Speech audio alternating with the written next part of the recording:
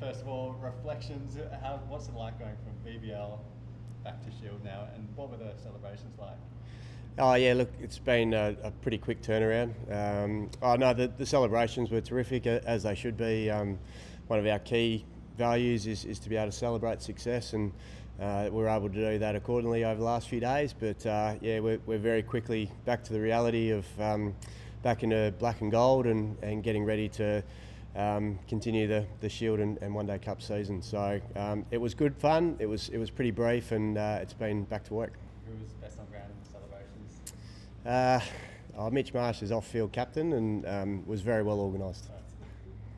How do you get the guys that are playing Shield to switch focus? I think we spoke about it briefly this morning, just around the fact that we've got a great opportunity with how well the squad has played in the first half of the season to go deep in both the competitions that we've still got to play. So there's a heap to play for. I think there's a real competition for spots at the moment, and I think that's keeping everyone on their toes. So we're still working through exactly what the squad looks like for Adelaide, but yeah, there's certainly some tight competition at the moment. Still working through it, but will we see Sean Marsh back? We will. Yeah, no, really excited to name Sean back to lead the side. It's been a long wait for him to get back out there, but he's super excited to be on the plane tomorrow. Something pretty special on the line for you. 3 titles last year, 3 titles up for grabs this year. What does that mean to the group? Look, it's exciting, the opportunity that presents in front of us, and there's a long way to go yet, and we fully understand that. But again, if we can continue to get multiple contributions from guys, if we can continue to play the same positive brand of cricket that we have done all season in all formats of the game, well, then we'll give ourselves every opportunity. So it's about preparing really well over the next couple of days, and then yeah, obviously on the plane to Adelaide tomorrow, and get stuck in on Friday. You touched on it with so many options, especially in your top 7. How do you go about narrowing them down and telling blokes are unlucky and squeezing everyone to make it work?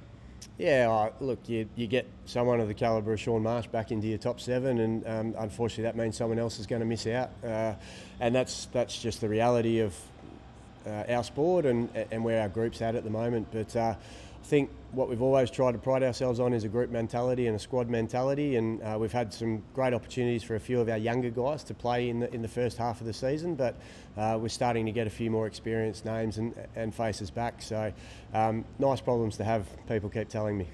Just getting back to the big bash, can you talk us a bit more about Ashton Turner, his role this season, his form, his captaincy? Yeah, look, I'm a big fan of Ashton as captain of the Scorchers, and working really closely with him over the last couple of seasons. His maturity and his leadership and the way that he goes about it is a huge part of why we've been successful. I did read that Aaron Finch has retired today, and hopefully Ashton's name's being bandied about as a potential replacement to lead Australia, because I think he'd do a wonderful job. So not only to play for Australia, but to lead Australia, that's what I was going to ask you next. Absolutely, yeah. I think he's playing well enough. I think his form, particularly this season, he's playing well enough to be selected in the team, and if he's in the team, I think he's one of the best captains in the country. What is it about his captaincy that makes it? I think there's a number of things. I think tactically he's very astute.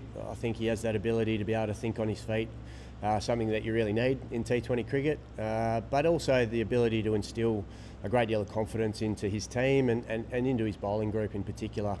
He's always well thought, he's always well planned, but his ability to adapt on the run, I think, is really special. And his leadership with players like him. Oh, no doubt. And again, I don't know if it's been missed at all, but even what he was able to say to Nick Hobson after he ran him out, he just turned to him and said, "Mate, you're a gun, you've got this."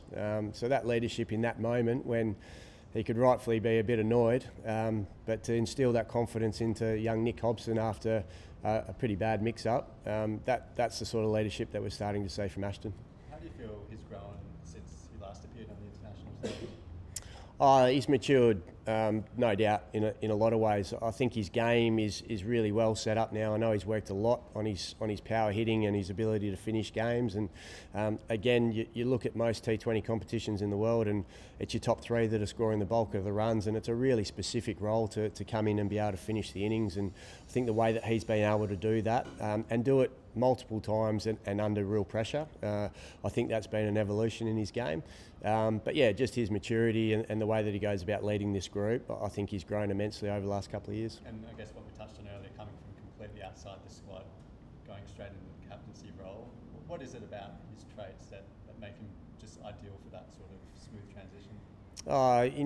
He never seems flustered.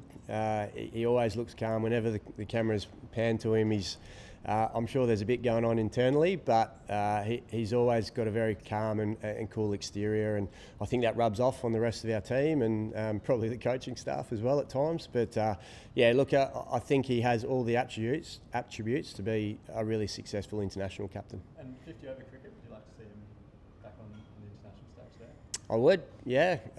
Look, he's a really important part of our Marsh Cup squad and has led the team for a couple of years now in Mitch Marsh's absence and does a wonderful job in that space as well. And again, is a big reason why we've had success and have started this season really well too.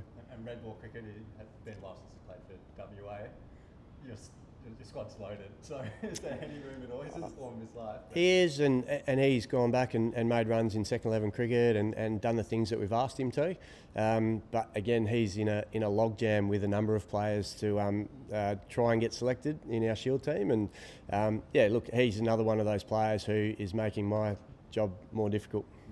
Speaking of your job, you're becoming very, very successful WA coach very, very quickly in terms of your record.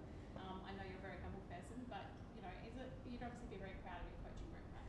Oh, absolutely. Yeah, proud of everyone involved in WA cricket. I think I get incredibly well supported from our board to Christina, our CEO, to Cade, our high performance manager. But I'm also surrounded by some wonderful staff and wonderful coaches that make my job a lot easier. And I think we work incredibly well as a group to run a program that I think our players love being a part of, and what we've been able to create over the last couple of years has been something really special, and for that I'm really proud of, and I guess the results are a culmination of all of that. So hopefully a couple more to go this year.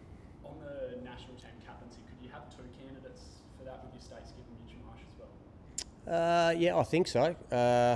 Yeah, I'll happily name any West Australian and throw their name up into the mix. But look, Mitch has got leadership experience.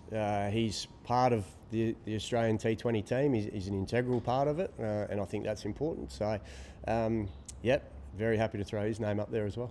What sort of a threat, I guess, does South Australia present later this week? They're a good side. There's no doubt about it. I think they've got a really strong bowling attack, and so we're going to have to bat particularly well over at Adelaide Oval. We're not exactly sure what we're going to get conditions-wise, but I think we'll be able to take a squad across that will be able to play well in whatever gets presented to us. So, yeah, they're a team on the rise.